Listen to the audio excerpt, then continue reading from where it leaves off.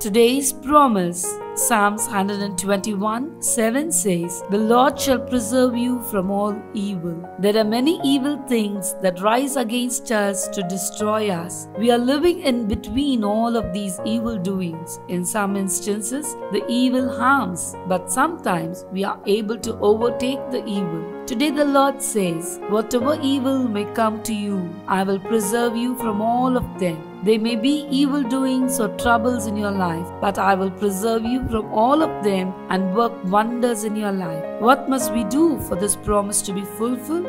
As we read in Psalms 121:1, we must lift our eyes unto Him and ask for His help. If we do so, the Lord will preserve us from all evil. May this day be a blessing to you.